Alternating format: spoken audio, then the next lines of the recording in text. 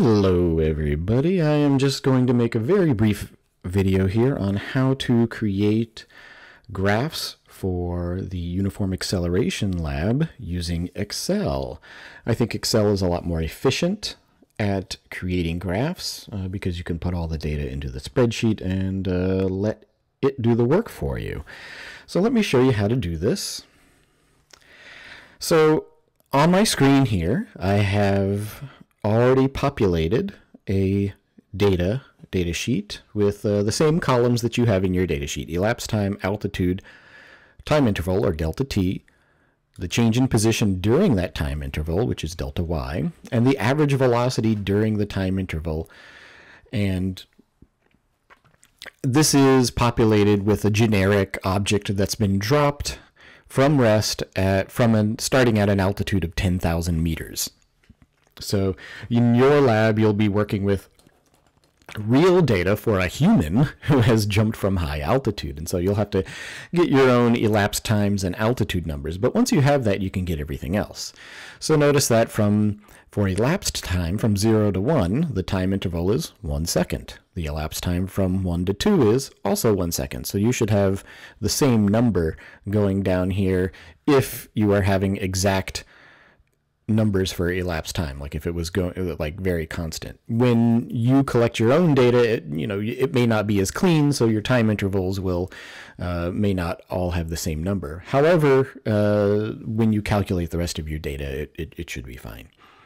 So the change in position, it should get larger and larger and larger in value, that is in magnitude. Notice that I've got negative numbers here, and that's because we start with a high positive value, and then, well, we're falling. We're dropping to lower values of altitude, so the change in position is going to be the final minus the initial, and so I'll have a negative value, which means my average velocity, which is my change in position, my displacement, change in y, divided by my time interval, change in time, is also going to be negative. And in this case, because I'm just dividing by 1, it looks like the same number. It will be different units. This is in meters, and this is in meters per second.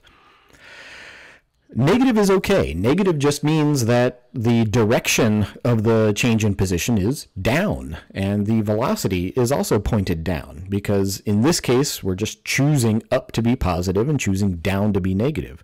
We could go into Excel. If we wanted to just make it all positive, we could just choose absolute value for this, and that would be fine. But I'm not going to do that. We're just going to leave these as negative and see what we can do with this. So one of the things that you can do with data in Excel is graph it, and I'm going to show you how to do this. Now, I am using Excel on a Mac, so I'm in OS 10. This is on my iMac. Your mileage may vary. If you have a Windows computer, then the options may be in different places, but all versions of Excel should be able to do the same thing. All right, so I want to make a graph that shows the average velocity on the y-axis and time on the x-axis. So what I'm going to do is I'm going to select elapsed time, and I'm selecting this with my mouse, and then I'm going to hold down my Option key or Command key. In Windows, you might hold down the Control key in order to do this. And that way I'm just going to select these two columns, and I don't select anything else in order to make this happen. And then I go up to Insert, and then I go over to Charts. Charts are over in the middle here. And even in a Windows computer, you should see something like this. Now, I'm going to choose the one down here. It looks like the tiny icon looks like an X and a Y axis, and it says XY scatter. I click that, and I'm going to choose the first one, XY scatter. And when I click that, it will create a graph for me based on this data. Now check this out. This is beautiful. Now, because I have a generic object and I just use the actual physics equations, I get really nice straight continuous data here that is highly linear. And notice that I am increasing my negative velocity by the exact same amount each second that goes by. But what's wrong with this graph? I've got average velocity during time interval, but I don't have any of my axes labeled. So what I'm going to do is, if I go up to the top, I can go add chart element. And that allows me to choose axis titles, and I'm going to go primary horizontal and primary vertical. And that will allow me to put axes on here. So this one is going to be time in seconds. Whoops. And then I'll go over here and I will choose, this is velocity in meters per second. All right, so now that I've labeled my axes, now the numbers up here, it's choosing the lower value to show where the axis is, and I can change that. If I click on the axis and I'm clicking control, I can, or this is like a left click or a right click if you're using a window, I'm sorry, a right click if you're using a Windows computer, and I'm going to click on Format Axis. And when I format the axis, it gives me these options. And under labels, I'm just going to go label position. I'm going to go put that under low, and it moves my numbers down to the lower number here. So now I've got my time axis with my numbers down here. So this is really nice. And this is showing me a really beautiful graph for average velocity during the time interval. Now, how can I get the slope of this? Well, I can do that by using some of the options that are available to me in Excel.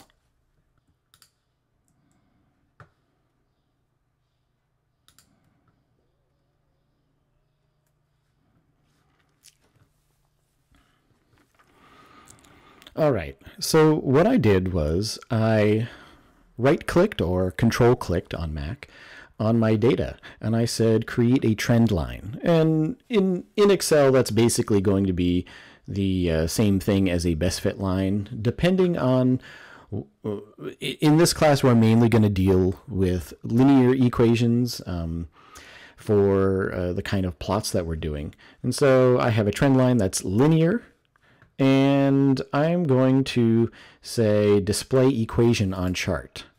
And so now notice that my equation is displayed on my chart, and look at, I've got y equals, there's the slope, mx plus b. Looks like my y-intercept is at 4.9. But what I'm really interested in is the slope of this equation. The slope of your velocity versus time graph is acceleration. And so you can see that my slope, which is negative 9.8, is the value that I should be getting for my acceleration due to gravity. So, which is negative 9.8 meters per second squared. If we're choosing down to be negative, it'll be negative. If you're choosing down to be positive, it'll be positive, but it should be 9.8. And that's the number that you'll be comparing to. Now, what if we want to make a graph of the position versus elapsed time? Well, that one's pretty easy. All I need to do is just select the two columns, and nicely these are next to each other. And then I go over to Insert. I'm going to do the same thing, make a scatter plot, and I get this. Now notice how it's all squashed in this one little row right here. And I'd like to expand this. So what I'm going to do is I'm going to click on my horizontal axis. The number's there. I'm going to control click or right click on that and go Format Axis. And when I format the axis, I'm going to change the minimum and the maximum. It looks like it goes from about 8,000 to 10,000. So my minimum, I'm going to make 8,000. And my maximum, I'm going to make 10,000. And that looks pretty good. For my y-axis, I can also do that. It doesn't look like I need to go beyond 20, so I'm just going to go to 20 here. And notice how for our change in altitude or change in position, we have this is not a linear, this is actually a quadratic. and a quadratic graph. And so we're not going to have to worry about creating the equation for this or analyzing that, but you do need to know that as you're getting faster and faster and faster with each time interval, the object will be able to go farther and farther and farther each time interval. And that's why we have a curved graph here and not just a straight graph. And so when you are doing your lab, this is how you can do some graphs. I didn't do the labels on this one, but if you were making it, you would make the labels. All right, I hope this helps you to make some graphs, and good luck.